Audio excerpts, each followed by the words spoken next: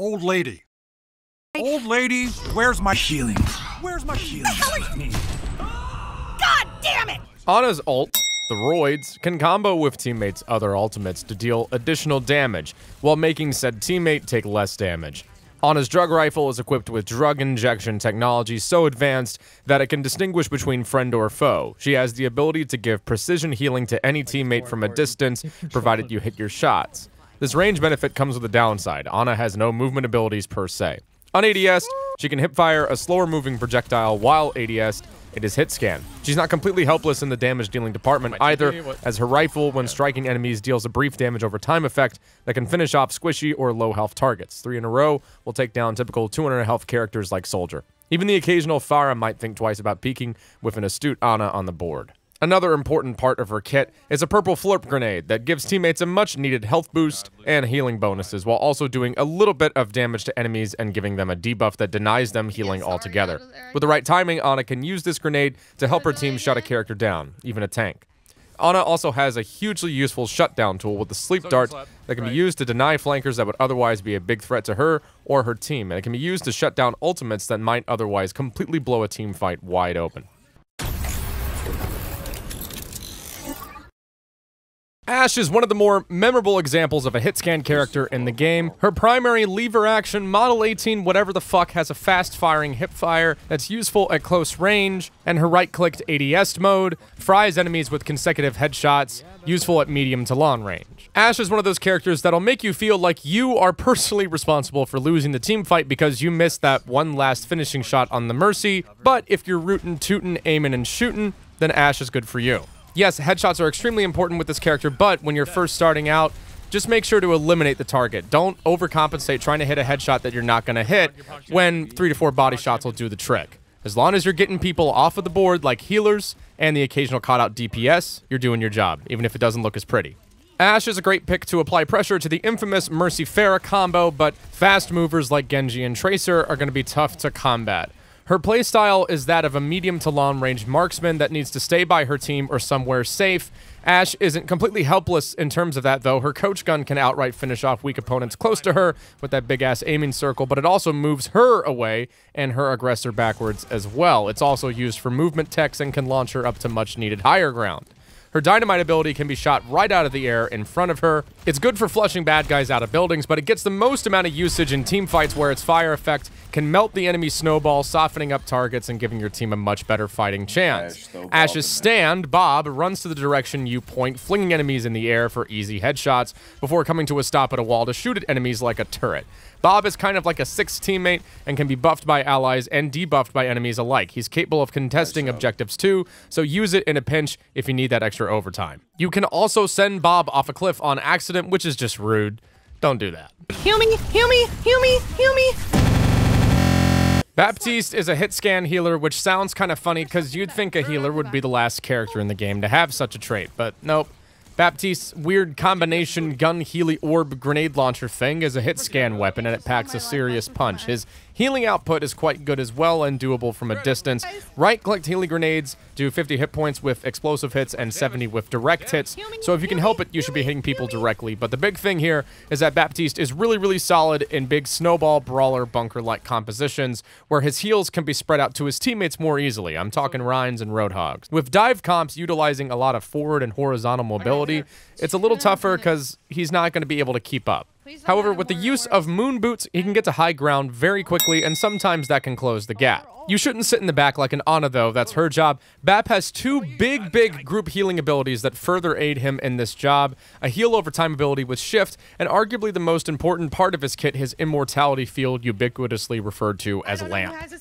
The Lamp is basically a giant fuck-off diva card. Baptiste can launch this thing in the middle of an ult while you and your teammates basically vibe in its radius and throw up a middle finger, but it can be shot and destroyed and doesn't last forever. Just long enough for you to turn around and heal your nearly slain friendlies. Timing is everything with Baptiste. Another ability like this is his ult, the Bullet Booster. It's a wall of huge damage boost for anybody on your team who shoots through it. Bap can essentially use this thing to powerful effect to basically snipe down squishy targets with headshots. It will win you a team fight. Your teammates can throw ults through it too. Your Mercy can damage boost you while you shoot through it. Imagine that. Position this ability in a way that your entire team can get some value out of it. No pressure. Like I said, it can win and lose you the team fight. Seriously, be very deliberate with this thing's placement. It's that freaking useful. It can also boost your healing too.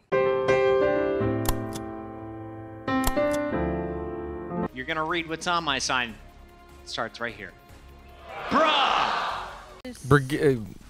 Fuck it. Brig's less of an FPS character and handles a lot more like a paladin in World of Warcraft. She has a healing effect in a radius around her, provided she's in the front line, smacking enemies with her flail, bashing them with her shield, or sniping people with her whip shot. The flail doesn't do enough damage most of the time to regularly eliminate opponents, but it does enough to keep people at a distance, and more importantly, heal teammates. Brig distributes up to 3 Healy blocks for teammates that give them 110 health over 2 seconds. Like Reinhardt, she has a deployable shield on her person, but it's more for personal defense than it is protecting teammates, although sometimes it can certainly do that. What's important is that it gives her a ton of survivability and makes her difficult to pick off of the board from flankers, and that ability to stay alive and keep up her healing output is very strong. Brig's ult is pretty simple in its design, but very powerful, providing a big overhealth buff as well as increased movement speed to herself and nearby teammates. Due to her healing aura procced by damage dealing, she's very good in deathball comps, where she can fight at the front line, but she is very vulnerable to Sombra, wherein she can't really help the team at all with her abilities short-circuited. Her whip shot, snipe, and shield bash provide a little bit of knockback too, giving your deathball some extra breathing room when needed. Your main source of healing should come from doing damage, so get up close and personal and smack some fools around. Howdy. Name's Cassidy. I know what you're thinking. Wasn't your name something else? Nope. It definitely wasn't. No, my name's always been Cassidy. Like Butch Cassidy and the... Oh, who am I kidding? You never watch movies like that unless your old man was really into Western or something like that. Yep. That's what it is. Now, I did have an old name, but that alias is long gone. It definitely wasn't the name of it. I'd tell you the story of Cassidy and the Moira DPS kid, but it would piss me off too much. Cassidy might be a hit scan DPS and only has 6 shots in his revolver, but he's actually capable of fighting with his team a lot like Soldier 76 might. He's not particularly suited to going off on his own since he's not super mobile. Cassidy excels as a watchman for his healers, picking off flankers or the occasional tank that gets too close. All of which he can DPS down very efficiently, especially with headshots. The revolver has a typical default fire, but you can also fan the hammer on low health, up-close targets to finish them off. Cassidy also has a magnetic, yes, I said magnetic, grenade that's a big difference maker in a duel, and low health skinny-ass targets like D-Mech Diva don't have to be finished with left click when you can just do this. The dodge is an instant reload / reload cancel as well, and can sometimes come in handy as a mix-up, but you shouldn't act like it's a get-out-of-jail-free card. Cassidy is not great for solo plays like Genji, unless he's got his high noon ult up, in which case, yeah, maybe he can pull off a big flank, but I'd recommend going to high ground to use that instead. The ability is basically a chargeable insta-kill. Gain line of sight on a target long enough, and you'll be able to one-shot them. Red means dead. Cassidy is a versatile gunfighter that makes up for his lack of mobility with really, really solid damage output, and the ability to deal with flankers that get too close to your healers without even needing to aim at all. What the fuck? Diva rewards aggressive, in-your-face gameplay with a kit centered around blocking damage for brief periods of time, while using her mobile rocket boosters to get up close and shotgun squishy targets to death. With no barriers like Ryan or Sigma, she relies on pressuring opponents so much that they are forced to deal with her or give up map control. Kind of like Winston. Snipers are especially hard countered by Diva, and she adds a well-rounded X-Factor to a Pharah Mercy combo that's commonly counterpicked by Widow or Ashe. The bread and butter of Diva's kit is her defense matrix. It's a big field in front of Diva that quite literally zaps projectiles out of the air. It doesn't last very long though, so it's not suited to sustained damage control like a Reinhardt barrier. It's more for bursts, like Pharah ults. All of her damage is done from up close, including her mini rockets, so it may be common for new players to overextend and get themselves caught. So it's important to know when to engage and when to disengage. Diva farms damage to go for her ult, which sends her mech forwards to wipe anybody caught within its line of sight. She calls in another mech and repeats the cycle all over again. On attack, she's suited to pushing the envelope on squishy, out-of-place enemies, and on defense, she excels in close-range engagement objectives like capture points. At the moment, Zebra is currently the only player that can play Doomfist. Nobody else is allowed to play Doomfist. I did murder him. Thanks. Echo is Apple's newest foray into the combat drone market with the backing of Joe Biden's America to maintain air superiority from Pharah Mercy combos. That's not really her design in a nutshell, but I like bringing Echo for that if we already have a hit scan on the team. She's a very versatile character that can do lots of things. She can flank and pick healers from the back line, but she can also support her team in a death ball. Her flight ability in combination with her passive ability to glide, a lot like Mercy, gives her a vantage point other DPSs aside from Pharah don't really have.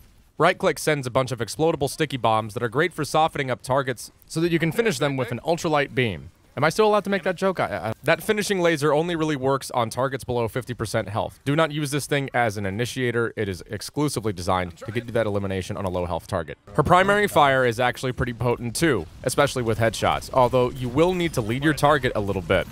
Knowledge of the Overwatch roster is important to get the most out of Echo, since her ult duplicate is designed for her to farm a bit of damage very quickly, and then get another ult entirely into the fray. Knowledge of team comps and what counters what will help you here. She's an interesting character that rewards calculated risk-taking and positioning with her ability to fly around the map, and she's not a bad duelist herself either. Don't overuse your abilities here. Manage cooldowns to the best of your ability so that you'll have the laser beam to finish off foes, and the flight ability to get out of sticky situations. I'm fucking dead, dude. I'm fucking dead, dude. I'm fucking dead. We cannot allow them to take the Roadhog. Getting offline, guys. Later. Genji will be good for 2 weeks, a couple of streamers will pop off with him, and then Blizzard will go, no. So enjoy it while you can. Genji's one of those characters that you either pop off with and feel like an anime character, or get your ass absolutely handed to you and feel like an anime character. His shurikens, either 3 in a line with left click, or 3 in a horizontal fan with right click, do decent damage from mid-range, and are easy to farm your ultimate with, but it doesn't mean Genji is suited to frontline fighting. Flanking and harassment are your primary objectives with Genji, especially picking off caught-out healers when the opportunity arises. He doesn't have the quick escapability of Tracer, although it's still respectable with his dashing attack. That dashing attack is really important. You can use it to quickly dive in and engage, as well as to escape from fights you're not going to win. The dash resets with eliminations, not even necessarily final blows. That means if there's an opportunity to take a target down, you should use it. Get that quick 180 flick turnaround with your fan, right-click, and throw in a melee for good measure too. Remember that the cooldown resets no matter what ability is used, so make good usage of it. Throwing Genjis and MLG Pro Genjis are defined by the timing of his deflect, which gives him a brief moment of survivability and even killing power, since the ability reflects everything up to Cassidy ults back at your opponent. Use it to close the gap and go for the kill, or to disengage and retreat safely. Genji has a double jump and wall climbing ability that give him a great deal of verticality in terms of positioning. This emphasis on movement is what makes his ultimate useful, which can basically insta-kill squishy targets with a button press, but he's still just as vulnerable with this ability as he is without it, so you need to get your timing exactly right for it to get that coveted team wipe. Done properly though, you'll send everybody back to their spawn. He's a very high skill cap hero that rewards good game knowledge and important timing. Moira dead. Oh. Ashe is on the roof. Ashe on the roof. Ashe on the roof.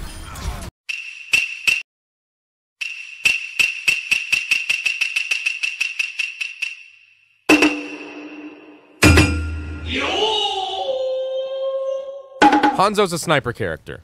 Granted, he's not as long-range focused as Widow, but he still does a metric crap ton of damage via headshots with his bow, and can one-shot a lot of squishy targets he comes across with a well-placed arrow at full knock. Watch out for snipers. That was nice. You shouldn't really be engaging targets without a full knock unless the kill is guaranteed and at short range. Hanzo's ability to climb walls puts him in high ground positions that gives him a safe vantage point to rain medieval artillery on bad guys down below. His E, Storm Arrows, is useful for getting a quick amount of burst damage onto targets that are up close and need to go down quickly. Although, if the target is moving predictably, a well-placed headshot can do the trick. His information-gathering recon arrow allows him to get a beat on enemy positions and prepare for the upcoming fight by walling anybody who is in its effective radius. You should use it as much as you can. Hanzo's famous ultimate is a giant area denial ability that goes through walls, dealing damage to anybody caught within the tube of the Twin Dragon. It's great for team fights and can disrupt the positioning of the enemy with one simple click, but it needs to be timed appropriately. Use your recon arrow to see if you have a good opportunity to use your ultimate, since you don't want to waste it. Overall, Hanzo is great at harassing enemies from unsuspecting positions with his ability to traverse walls, which you should do as much as you can, in combination with the short dash ability that lets you traverse the map in ways other DPSs can't, for the most part. Outback, big Australia.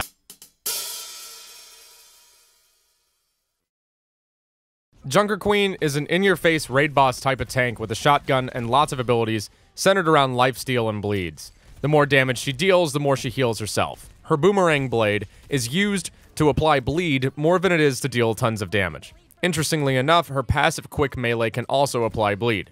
Her shift ability is a raid buff that gives herself a big health boost along with some added movement speed and a smaller health boost for allies. She can also swing a big axe that does 90 damage on impact and 40 bleeding damage. So that's a lot of damage. Her ultimate is interesting because on the surface it looks like a basic charging attack, but it also applies an anti-heal to enemies struck by it. You get the idea by now. Junker is a pretty simple character to understand. She's supposed to constantly engage and keep up the aggression on the enemy. That's what her whole kit's based around. Oh, that was a pretty short section. Have you seen this man? Junkrat is, as far as I can tell, up there in the player frustration column for Overwatch diehards, mainly because he can contribute a lot without a lot of aim. He still requires more aim than Moira, and his game is mostly about positioning and area denial. Junk's primary fire is a lobbed grenade that will do a good deal of damage to people directly struck by it, but it also provides a zone of damage and area denial on key objectives like a payload on defense. His satchel charge lets him move around the map, especially to obviously useful higher ground. Junkrat's got martyrdom from Call of Duty when he goes down, and he also doesn't damage himself with his own explosives, so he's not only good at providing a zone of fire from a distance, he can also duel respectably well with said satchel charge, which also knocks enemies around.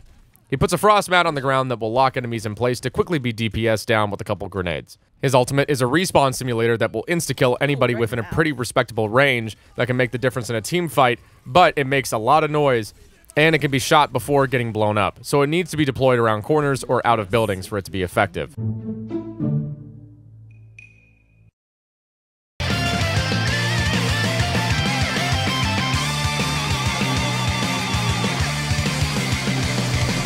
Kiriko is the newest addition to the collection of Overwatch's roster. What do you think I was going to say? She's the most mobile healer in the game. She's suited to more aggressive play than you might think. Her right-click launches slow-moving kunai knives that deal kind of wimpy damage with body shots, but 120 headshot damage. These kunais are a great way to farm her ult, which I'll cover later. Her heal with left-click consists of ally-seeking paper slips that auto-aim to friendlies with line of sight. If your paper is blue, it means you spilled laundry detergent on it in the washing machine. Also, that's not how money laundering works. I don't know who I got. Did that joke make sense? It makes about as much sense as trying to heal your teammates through walls. You want it yellow. Kiriko can position herself in ways other healers have a tougher time with, thanks to a teleport usable on any of her teammates within the effective range.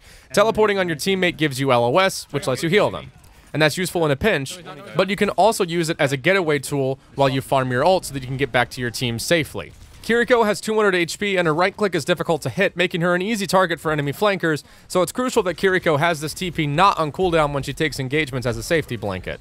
Kiriko is Japanese, and in the Overwatch universe, this gives you the ability to climb walls for more line-of-sight healing opportunities. She also has a throwable projectile cleanse that invulns those hit by it, provides a 50 hit point heal, and removes tons of debuffs like EMPs, sleep darts, purple anti-heal, etc. Yeah, it's really good. Use it on your tank. They will thank you for it.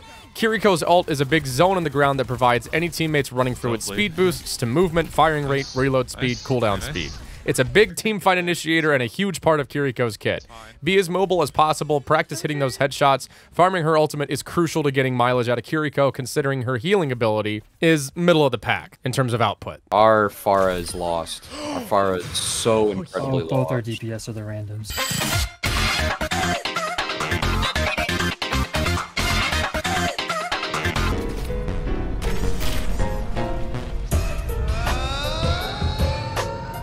Lucio's healing is done in a big field around him, and as a result doesn't require that much mechanical input. Or does it?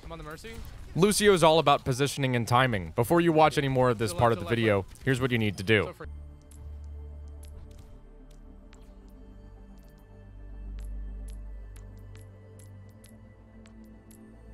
Map knowledge is a big component of playing Lucio properly because it gives him shortcuts and a really useful amount of mobility other supports don't have. He's not a big damage dealer, as is the case with many supports, but he has tools to help his team take big fights and to disrupt people that try to get in too close. Particularly the right-click boop, which can blast a Reaper you don't want to kill your healer a safe distance away. Yes, I don't. Diva, let me know when you want to go for a dive. Soldier, top right. Soldier, top right. Bam, dive in top right. Okay.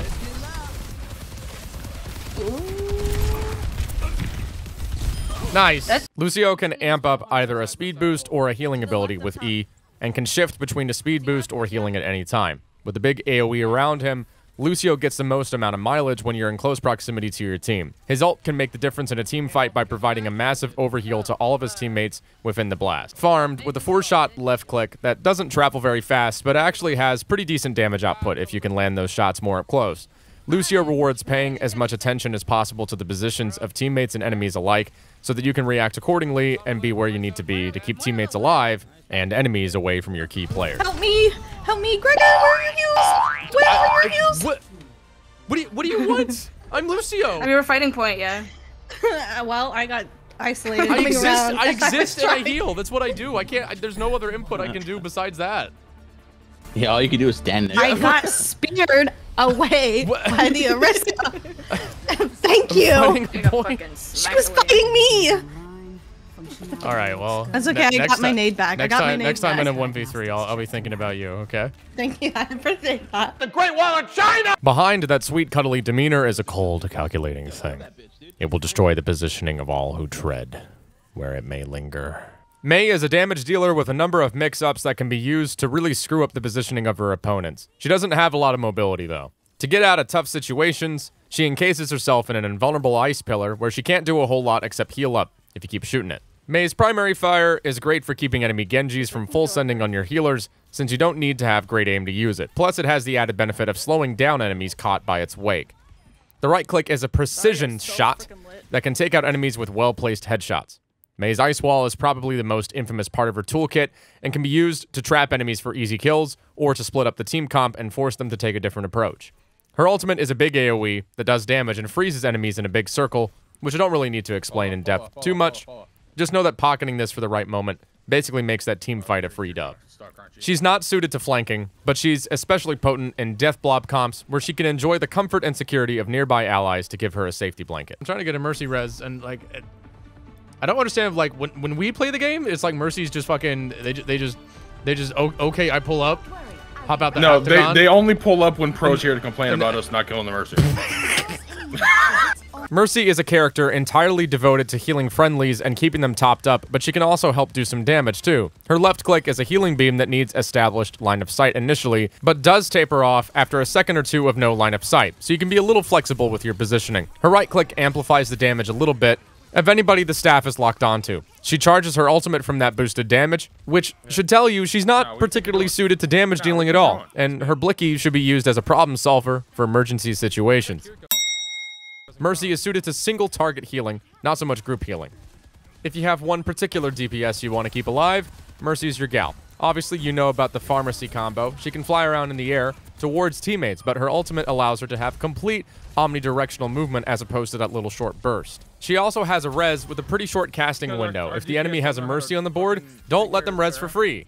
Did you guys hear me the first time? If the enemy has a Mercy on the board, don't let them res for free. Mercy is priority number 1 for a smart team to take down, so you shouldn't take this job lightly. Position yourself well, and you'll be a huge help to your team.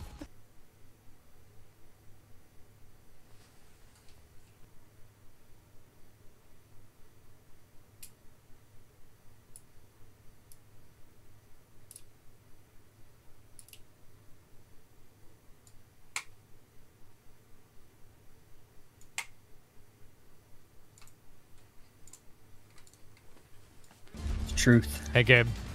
What? You must construct additional pylons. Systems online. Weapons. I don't even know what that means. You have the Protoss skin. You. Fake fan. A fake fan of what? Fake. Did I claim to be a fan of this? Just what is this that I'm referring to? A phony. Because she's Egyptian, so like you're just kind of appropriating right now, to be honest with you. Bro, I'm gonna ban you. Orisa is the quintessential frontline tank. She's got a big-ass gun with no need to reload, a spinny spear ability that pushes enemies away while negating some damage, a spear that does a crap ton of damage to people caught by it while also pushing them back and doing wall knockback, an overhealth ability that negates headshot damage and makes her impossible to be slowed down by movement-impairing effects, and a big teamfight ultimate that sucks enemies close to her to slam them with her spear. The ability can be charged up to do a crap ton of damage, or used early for a little bit less damage. At closer range, Her primary fire does more damage, so you're encouraged to really push the envelope and take fights with people up close. It can also headshot, so keep that in mind. She's not great at engaging multiple foes, though, as her abilities are more or less confined to single target damage.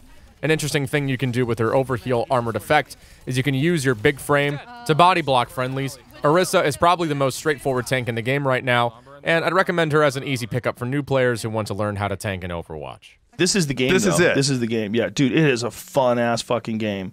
It's called Quake Champions. Okay. And people right now listening going, God damn it, he's talking about that Quake again. Quake players, i.e. anybody born during the Clinton administration, will rejoice at Pharah's design. Pharah's got a jetpack. Okay? Can't get more complicated than that. It refuels automatically, but not fast enough to keep her in the air forever. So good timing is crucial to getting the most out of it. You should be in the air as much as possible. It makes it easier for your rockets to hit, and it gives you a better vantage point. You can chain this ability with a non-damaging knockback rocket for some crazy air and speed. Pharah is basically the pressure hero. You'll be counterpicked by hit-scan characters because it's just the easiest way to deal with your antics. But regardless, utilizing cover and navigating near it will help you considerably when it comes to dealing damage.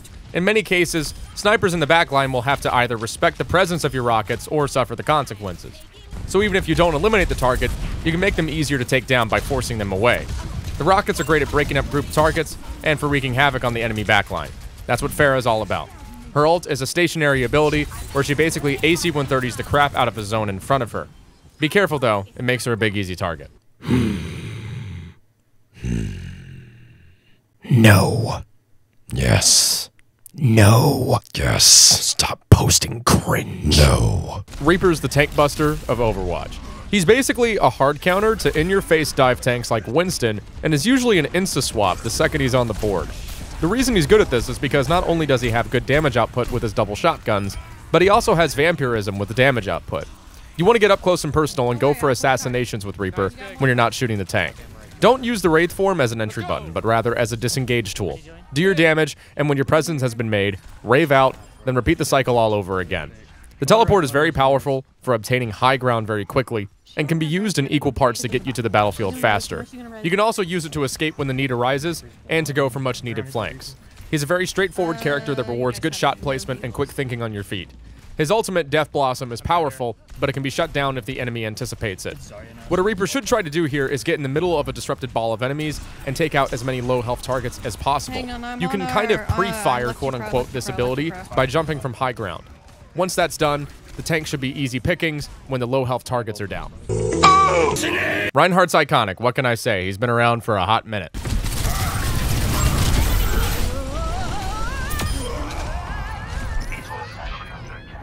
His most well-known ability is his barrier, which is very big and absorbs a whopping 1,200 hit points of damage. Reinhardt deals 85 base damage with his hammer swings, has a 90 damage ranged attack that can be used to pressure enemies off of spots he wants to fight, a charging ability that can slam enemies into walls, and a big damage stun that knocks down enemies in front of him, opening up team fights to be wrapped up in quick succession afterwards. His barrier is big enough to cover friendly teammates like healers, and his presence on the battlefield is made evident wherever he goes. The thing is, he's almost exclusively limited to close-range attacks. He has to be a team player, situated at the front of his team to allow them to take the map control that they want by any means necessary, or he's not going to get much leverage. Go back and forth with the barrier for defensive plays, and charge for aggressive plays, since you can actually cover a decent amount of ground with this ability. He excels at making quick work of enemies that get too close to his healers that he so heavily relies on with that big hammer. His job is to create space and make it easier for his team to maneuver around the map. Beware the hook. The hook? Aye, the hook. Roadhog's basic character design is to catch easy-to-frag targets out with his hook, tilting the engagement in a different direction right away. His biggest downside is that he doesn't have any barriers, but he does have a decent deal of self-sustain with his vape. No barrier might seem like a bad thing, but when you consider Hog's decent damage output and ability to get picks, he's a force to be reckoned with in skilled hands. He's a big target, obviously, so positioning yourself around corners to get the most out of your shotgun is critical.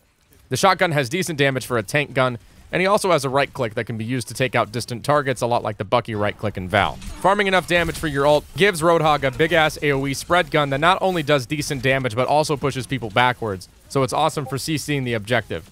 He needs to stick around his team and use his presence as a deterrent to keep people away from parts of the map you want to keep. Road might be simple to explain, but it's a bit more difficult in execution, as that chain hook doesn't exactly have a fast projectile speed, and smart players won't let you get away with hooks so easily. But if you find yourself the occasional DPS or healer hook, it's pretty much a guaranteed kill. To get the most out of Roadhog is to be a persistent threat with the hook.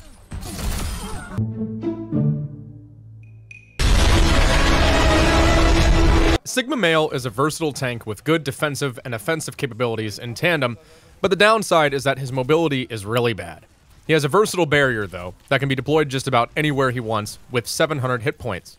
The fact you can place it in the air allows him to block off sightlines other tanks can't really do. It gives your team a lot of space, especially from high ground angles occupied by windows. His primary fire is a set of blue balls that can bounce off of corners. They do a ton of splash damage and have good damage with direct hits as well. No reloads necessary. You throw 2 and then get 2 more right away. He can also literally send a rock flying at somebody and do 100 direct damage, plus do knockback. He's also got his own version of the Suck, where he can absorb shots fired at him briefly to give him some shields. His ult is a zone ability that sends a bunch of bad guys into the air to send them back crashing towards the ground for a ton of damage. But abilities like Mei's Ice Pillar or Orisa's Fortify can negate the gravity effect. He can also float very high into the air and make himself a more difficult target to ascertain. Sigma's barrier is arguably the most important aspect of his kit, considering it has great placement options and will give your team the flexibility they need to move around the map unscathed. The basic idea with Sigma is to be mindful of your abilities' timings, considering they're all on big cooldowns, and you don't have good mobility options at all. Interestingly enough, he floats, so he doesn't make footsteps. Take that for what you will. Sojourn can squat more than you, which is not saying much because you play video games. Her thunder thighs aren't just great for carrying the weight of the team on her back, they also provide her with a great deal of mobility in the form of a slide, cancelable with a high jump. The slide can be used to initiate gunfights with important targets, evasive maneuvers to the side, or to back away to safety. Sojourn plays like an old-school arena shooter character with a gun that rewards her for taking fights aggressively at any range. But medium-range gunfights are where she shines. Too far away, and her primary fire will be difficult to lead with. That being said, if you can get a hang for the projectile speed, you can melt bad guys, especially with headshots. Consecutive shots on them will charge up your railgun fired with right-click. Headshots will make a charge faster. It can be fired at any point, albeit it will cap out at 100. You can one-shot a lot of squishies with a 100 charged railgun in the head. That charge decays when not taking fights, encouraging you to keep the pressure on. Her E is important to utilize and probably something that's going to get nerfed in the future, considering she really doesn't have any downside. This projectile has CC as well as damage. It fires straight in front of her and can snare enemies, making them easier to hit with your railgun. Sojourn's ult is a perpetually recharging full charge of railgun shots for a brief period that will pierce through opponents. She rewards aggressive risk-taking, able to take engagements and back away from them if it's too dangerous with smart positioning. She's definitely an S+ tier DPS, and I wouldn't be surprised if she gets nerfed in the future. I'm making Overwatch. Move, I'm gay. Yeah, I need help with the Reaper. Tank doesn't have any healers.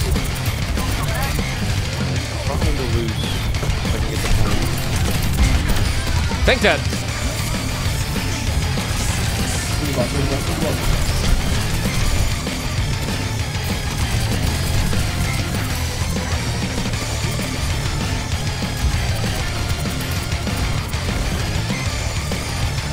Monkey dead, monkey dead. I gotta reload, guys. Stand right here. Okay. Baby D.Va down. I got him. Lucio down. Get on there. Kill the Reaper, Sombra's pretty up there in terms of the Overwatch annoyance meter. A lot of people are calling for nerfs to this character, and I can see why. Sombra is a harassment character through and through, with the ability to completely blow open the enemy's strategy either by disabling the abilities of individual players briefly through her hacks, or the entire team with her ult. Sombra isn't great at team damage, but she makes up for this with the ability to take 1v1 duels. Get that pick and retreat immediately with a teleport when you do so. Hacking health packs increases the recharge rate, allowing you to get into the fight right away. Additionally, Sombra telegraphs where she's teleporting, so sometimes people can put 2 and 2 together and see that you set up at a health kit, so be wary. Sombra's weapon is only useful at close range. No alt fire, but she has the ability to go invisible, and that's where you can do most of your work. If she focuses the tank with hacks, they'll probably have choice words to say in all chat, and if that happens, you're probably doing your job. She's a good counter to death blob comps that are reliant on grouping up and letting the tank be the frontline fulcrum for the team's engagements. Oh, you're dead.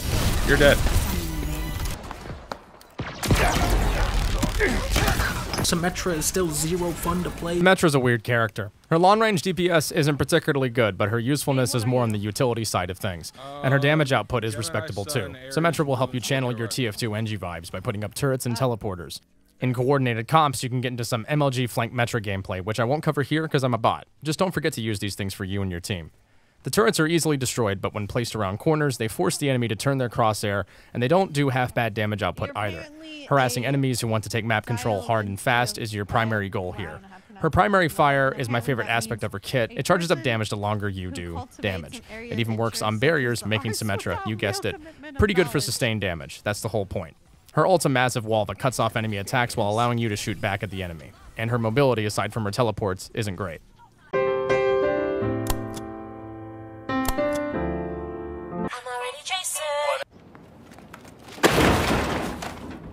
Tracer is probably the hardest DPS in the game to play. She doesn't even have a health rating of 200. She has a health rating of 150. Just to put that into perspective, Blizzard thinks that every aspect of Tracer's kit is too nimble and hard to kill to justify a 200 health rating. That should tell you everything you need to know. Tracer herself is a small target with unparalleled mobility through the usage of a series of dashes, 3 in total, that she can keep pocketed, charging over a few seconds apiece. The dashes are her tools to engage, and her tools to dash away. Hitting windows of Tracer damage is like throwing a ball in football. Once you lose your chance, you can't throw it there anymore. Be careful though, it's spicy. It'll get picked. You'll get picked. So don't throw, literally, into double DPS coverage. Use your mobility to take aggressive risks and harass and maybe even pick backline healers or DPSs that have a hard time dealing with you in 1v1s. Her pistols are more like shotguns and can be reloaded by using her recall ability, which quite literally sends her back in time. You were at full health at the time of the recall proc. If you're lit up, you get that health back and your guns are loaded. You can use this to get back to, my favorite, higher ground. Tracer's ult is a bomb that she can attach to enemies if she gets up as close as possible. But it's difficult to hit when you consider that everybody is going to try and react to your play as soon as they see you make a beeline for a squishy target. Constant mix-ups and harassment are the play for Tracer, and she requires a lot of tracking to get the most out of her. But she's one of the game's most well-known characters for a reason, and she's pretty fun to play once you get the hang of it. I told them. I'm a sniper, I'm a sniper, I'm a sniper. No. Widow is the game's stereotypical sniper character. Every FPS needs one, and Widow filled that gap. Unfortunately, everybody in every FPS game ever made wants to be a legit MLG pro Chris Kyle. Sniping requires a lot of mechanical aim in any game, but okay aim in Overwatch isn't going to cut it. Good aim is going to barely cut it. Exceptional mechanical aim is not a suggestion, it is a requirement to get good usage out of Widowmaker, since a headshot can be the difference between a DPS or a healer getting away to heal and fight once again. Widow can one-shot 200 health characters with that full charge, so it's important to make them count if you don't want to get bullied off of her. Widow's weapon will be in sniper mode when ADS'd. Un-ADS'd, it's an automatic pea shooter that is used almost exclusively as a finishing weapon for up-close targets or as a last-ditch defense option. She has a grappling hook that is essential for her positioning game to get to safer higher ground positions that provide a vantage point for her sniper, as well as cover to safely disengage from. You can also do some crazy movement techs with it by jump key canceling. She also has a proximity mine that applies the damage over time and a wall effect to anybody who runs into its effective radius. Sometimes you can use it as a makeshift grenade. Her ult temporarily gives you and your entire team walls, which is super helpful for hitscan characters such as yourself. Apes together, strong! Monkey smash. Monkey jump. Monkey zap. Monkey barrier. Monkey dive healer. Smash healer!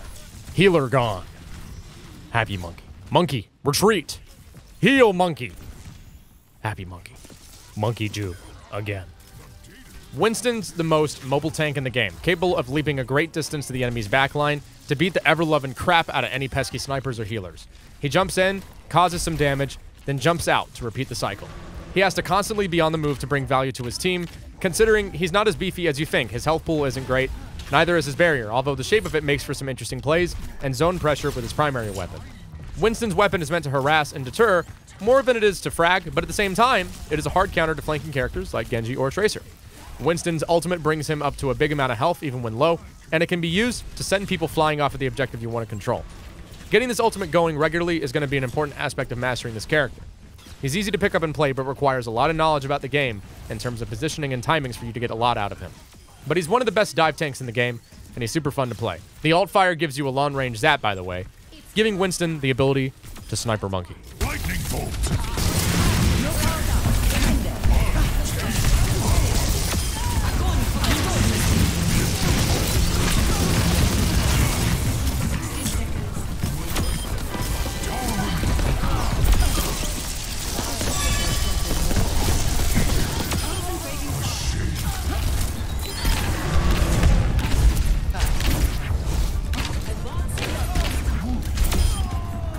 You're still gonna get yelled at for picking Hampton.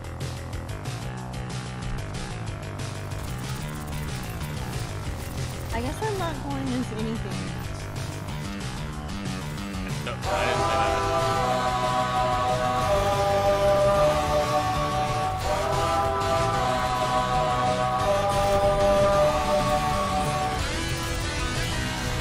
Can I take the letter E on a t-shirt and just go as an E-girl for Halloween? Okay, that one was fun.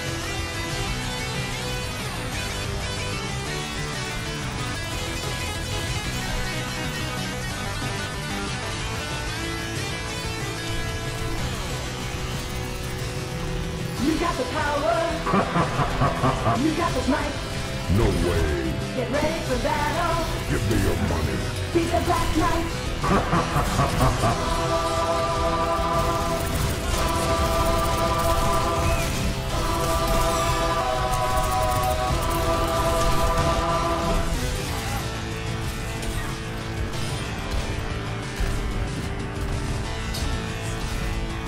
Nice. Okay. So Zarya is really good. Don't shoot the bubble. Don't shoot the bubble. Okay. Do you guys understand how hard impulse control is for some people? Zarya's successfully convinced me. If there's a way to overcomplicate something, people will do it. In all seriousness, Zarya is a powerful brawler. She basically creates a bubble that negates up to 200 hit points of damage on her person. If somebody shoots the bubble, it charges up her laser beam. She can also use this bubble on teammates. The bubble prevents hacks while it's active, so Sombra can't really counter it. Zarya's particle cannon does 95 damage per second while fully charged, and 47 while uncharged. So either way, this ability actually does pretty decent damage, even when it's not totally charged. It's just a crap ton of damage when it is charged. With right clicks, you can also send an explosive charge at a distance. If you have good tracking, it's easy. All you gotta do is keep your crosshair on the target, like a sentinel beam. Her ult's a giant succo mode that pulls enemies into it to get lit up by explosive abilities in 0.5 seconds. It also does damage too, because that wasn't good enough. Zarya is the progenitor of the Def Blob team comp. She's in a pretty good place right now with a respectable amount of hit points and defensive and offensive capabilities in equal parts. Probably one of the most straightforward characters to explain, but she requires some situational awareness to get the most out of her bubble placement. Some. Stop posting about baller. I'm tired of seeing it. My friends on TikTok send me baller. On Discord it's fucking baller. I was in Studio Origami, right? And all of the channels were just baller. Unlike another character in the game, Zennyata is a great option for support players who want to add a little bit more fragging power to their comp. His healing output isn't crazy, but he makes up for it by not only dishing out potent damage of his own, but also helping his team secure picks. Zen is heavily reliant on line of sight to do his job, and Orb of Harmony will heal at a rate of 30 points per second, provided he keeps line of sight on his buddy. And Orb of Discord increases damage taken by his target by 25%. Again, if he maintains line of sight, that's the difference between 150 damage and 200 damage, just so you're aware. Got a Pharah harassing you? Pop a Discord and let Ashe make short work of them. Monkey trouble? Without healers, Winston will get focused down real quick. Zen's primary fire isn't too bad either, and once you get used to the lead time, you can fry. But you can fry people even faster by charging up the right click and sending a bunch of these orbs at once, which too many people will get hit by. You'll be amazed at how much damage Zen can put out once you start getting tricky with this ability. It'll absolutely melt low health targets who want to keep peeking something. Zen's ultimate can be the difference between a team winning and losing in the most direct way possible, considering he basically just keeps everybody alive for a certain period of time. Some might be tempted to only use this ability for the big Kahuna Burger team fight, but if you're popping off on Zen, you can use this thing to leverage smaller fights as well. Zen is not very mobile, and he has a low health pool. All else fails, pop a Discord on the enemy, and give him a kick in the Discord notification. Your kick does more damage, and it knocks back.